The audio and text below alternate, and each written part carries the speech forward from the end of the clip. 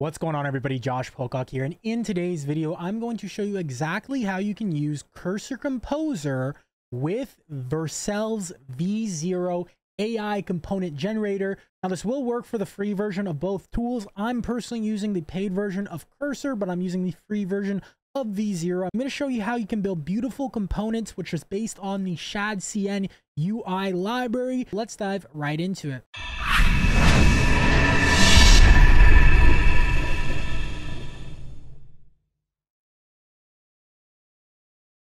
All right, so if you're not familiar with V0, then I'll go over it briefly in this video. I've covered it before, so I'll leave links to my V0 video down below too if you want to see more in depth on that, as well as I covered Cursor and many other videos. I'll leave a couple links to some of those videos down below as well. Now, if you're not familiar with Cursor, I don't know if you know, maybe I've been living under a rock, but everyone in the AI space and the coding space have been talking about it. Every other YouTube video or Twitter tweet on X is about Cursor and building cool things with it. Essentially, just to sum it up real quick, as of now, you can pretty much code to some extent with natural language. You can build things 100% without knowing how that much about coding and development. If you're building like production scale apps or like full scale end-to-end apps, it can be a little bit more complicated. It's good if you do have some sort of knowledge in terms of coding and whatnot.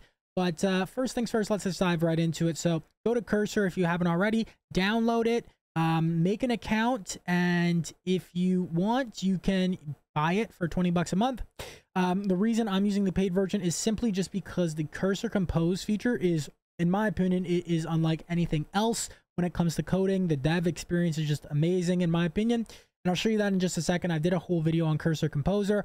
And Vercel V0, it is top notch when it comes to building out components. It is insane, and you can actually just use the free version. The paid version may give you, it says it gives you higher rate limits. I never even hit a rate limit yet to this day, and I've used it quite extensively, so there is that. And then I always sometimes, we are going to be using Cursor, but sometimes I will use Claude Sonnet within the Claude panel if I do need to do some adjustments, but we can actually just do that all within Cursor. So I'm just letting you know on our setup. And as a side note, guys, if you are looking for a free open source alternative for Cursor, I did a video the other day and a couple days ago on Zed AI, so there is a free alternative there. Now, quickly, before we get into building out the components, as you can see, Cursor V0, there's so many people talking about it on Twitter, Cursor just in general, and then V0 as well too. People are building out really cool things. Some people are building out end-to-end applications, and now is the easiest time to actually build things, and it's going to get easier and easier. Like, this is really just a start. So yeah, I've been learning a lot of different stuff off of some things people are posting on Twitter, some things on YouTube, so I'll be continuously sharing that with you guys here. So if you're new to the channel, make sure to smash that like button, smash that subscribe button to stay up to date with the daily uploads. So first things first, we're going to open up a new Cursor project. Okay, so here is our Cursor project, and I mentioned in one of my videos before, I got basically from someone on Twitter. I saw him, and I've been using this for a while too, but in terms of just using it within Cursor, basically it's a good idea to create a prompts folder. Now within the prompts folder, you can do different things. You can have like your docs for different tools you're using, whether that's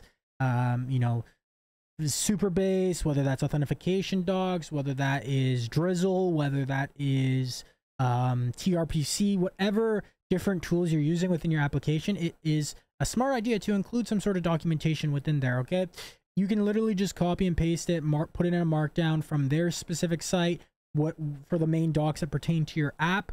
Also too, in future, once you kind of get a good standard operating procedure, you could create your own sort of standard operating procedure for how you like to set up your app, how you like to set up your backend, and then put those in specific markdown files. And then when you're in the Cursor Composer, which is right here, just to access it, you're going to click Control-I. It's going to open up the small version, but to access the big one, you could either hit this button here to open the control panel, or you could click Control-Shift-I to open the big Composer control panel. Okay, now I'm not going to cover every nitty-gritty thing within Composer. You can create projects or can single composers, but what you're going to do is, as you can see, I'm already referencing the V0 markdown file, and I'll leave a link in the description below so you can get this. This is basically just a V0 instructions prompt. So follow these instructions to use V0. Think carefully about the component, generate a prompt, then write the prompt, create a clickable link using component name right here for the prompt, and it's creating a link. So I'll show you this in just a second in action, and make sure the prompt is URL encoded. Okay, so you could technically use this without Composer. You could go Control L, and you could do the same thing right here on the right hand side in cursor chat. Now, just a side note, guys, I always recommend using Claude Sonnet 3.5 at the time of recording this video. This is the most up-to-date, top-notch coding model that we have access to publicly as of now. So let's go ahead and just say, open up cursor Composer and say, I want a component for a very modern dashboard time tracking app. It should have multiple modules tracking different time tracking metrics. Okay, we'll just keep it basic for now, even though that is somewhat more of a little bit more of a complex thing. So here, I'm not going to read through the whole prompt, but we'll kind of skim through. Here's a modern dashboard tracking component with multiple modules. So one, we want a circular progress chart showing today's track time versus goal, all this good stuff. So we can see this prompt right here, and then it's going to give us a clickable link. So let's go ahead and click this link. We're going to open, and it is going to bring us directly into a V0 chat with this specific prompt typed out and already sent. Really cool, guys, right? So this is going to, if you're not familiar with V0, it's doing its magic right now. It's essentially, this is by Vercel, so like basically one of the biggest hosting platforms, biggest for Next.js. They created Next.js. And as you can see here, guys, this is building out the time tracking app dashboard. And we got today's progress, weekly project breakdown, monthly activity. And guys, this is a lot better than doing it with something like Claude Sonnet artifacts, because in V0 artifacts, it actually will basically within the code, as you can see, we're doing imports like React, use state, read charts, imports, like all these different imports are actually being rendered. If I was to try to put this code into a Claude artifacts artifact, it wouldn't render properly. It said it would say it wouldn't have access to those specific libraries or those specific imports. As you can see, there's a few issues here, like we don't like this big text and these blocks here. We can see a start timer function, a projects thing. So we're going to say we could actually go ahead and start improving upon this and say, okay, so I said the monthly activity has a huge may text, make it legible, and add something beside today's progress, like maybe a team overview of the company's staff time, make it more modern and look like a Fortune 500 company app, make the colors and styling really pop, and make it so that I can add some time slots to track activity or for activities to track. Also make it all in dark mode. And as you can see, guys, it actually completely messed it up. And typically what my workflow would look like is I will usually get a base with V0. And then what I will do is I personally find that iterating within V0 can work sometimes. So I would try it sometimes. But if you're not getting the right results with it, then I would iterate it within either Claude or within Cursor, right? Because Cursor, of course, you can access Claude. But I just said, hey, revert back to make it look light mode actually, and have only a couple colors and remove all the weird coloring. Right? So we're just going to get a basic scheme right here for what we want. Okay, so at least the monthly activity has been fixed, and you can see the recent entries right here. All right, guys, so I'm actually a lot more content with this. This looks a lot better for sure. I like the colors, I like the scheme, etc. Now we're just going to actually grab this, so you could download it, you could fork it, you could publish it. So I believe, yeah, if you publish it, actually no, it's going to just, oh, so you could actually install this. So this is actually really cool. All right, guys, so you could just copy this over into a component file. So I'm just, for the sake of this video, just dashboard.txs. But what you would want to do, of course, is install Next.js or whatever React library or React framework you're using.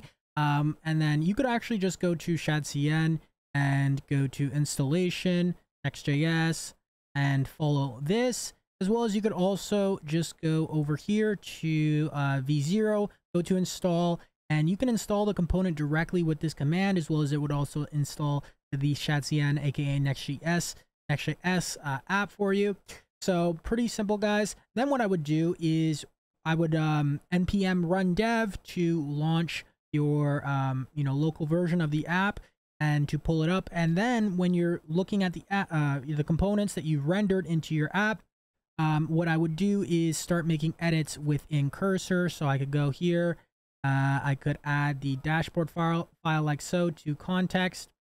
I could either do it here or do it within our composer over here. Go to a new composer, add dashboard, and say, please make this more blank, blank, blank. Make those iterations, allow for composer to make those changes, approve them, and then you would be able to see on your other side of your screen or wherever you have your localhost 3000, you could see those changes being made for that component. You could start iterating it that way, as well as, like I said before, you could do it in Claude, but you could also use Sonnet, Claude, or Cursor as well. So that's how I would do it. I would use those two. If it's like a small change, you want to save some credits, not use the API, you could do it within Claude Sonnet.